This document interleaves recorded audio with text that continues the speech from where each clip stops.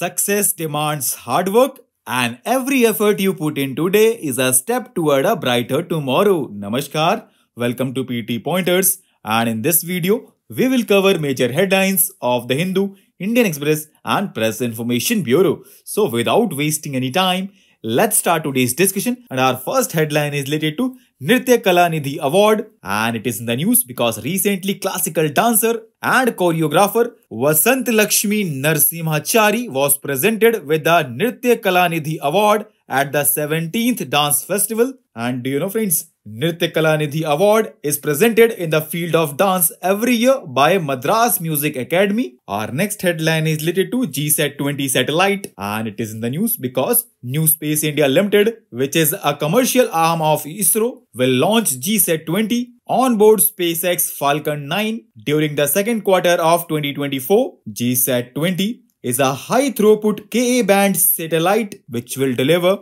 high-speed broadband internet connectivity and digital video and audio transmission. It would have pan-India coverage including Andaman and Nicobar and Lakshadweep Islands. And do you know, friends, Falcon 9 is a reusable two-stage rocket designed and manufactured by SpaceX for reliable and safe transport of people and payloads into Earth orbit and beyond, and it is the world's first orbital class reusable rocket. Our next headline is related to upcoming space missions, and it includes Europa Clipper, which will be launched by NASA, and it will explore one of the Jupiter's largest moons, Europa, which is slightly smaller than Earth's moon with a surface made of ice. Next is Artemis 2, which is named after Apollo's twin sister in Greek mythology, and it will be launched by NASA, and it aims to send humans to the moon for first time since 1992, including first woman and the first person of color. Next is Viper, which stands for Volatiles Investigating Polar Exploration Rover. It will explore the moon's south pole in late 2024. Next is Lunar Trailblazer, which will look water on the moon. And Prime 1 mission is the Lunar Trailblazer's ride. Next is Martian Moon Exploration, which is a mission of JAXA, and it aims to study Phobos and Deimos, which are Mars moons. And last is Hera mission, which is a mission of European Space Agency to return to the Didymos and Dimorphos asteroid system that NASA's DART mission visited in 2022. Our next headline is related to cyber kidnapping, which refers to a crime where kidnappers convince their victim to hide, then contact their loved ones for ransom, and the victim is also made to send pictures that make it look like they are being held captive. In this case, kidnappers are not physically present,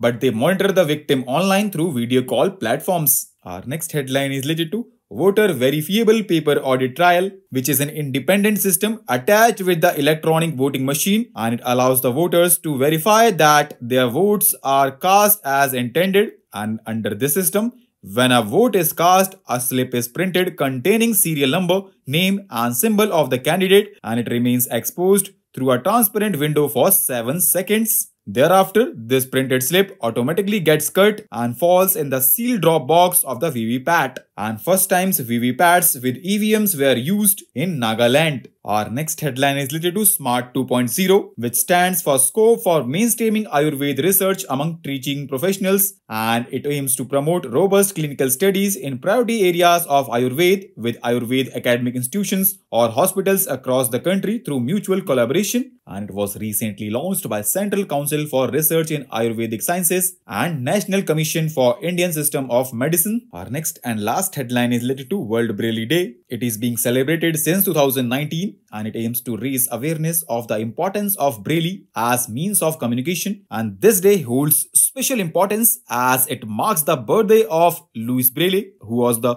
visionary inventor of the Braille script, and he was born in France in 1809. And do you know, friends, Braille is a tactical representation of alphabetic and numerical symbols using 6 dots to represent each letter and number, even musical, mathematical and scientific symbols. It is used by blind and partially sighted people to read the same books and periodicals as those printed in a visual front. So with this, let's conclude our today's discussion. Thanks for listening, and for regular updates, you can follow us on various social media platforms.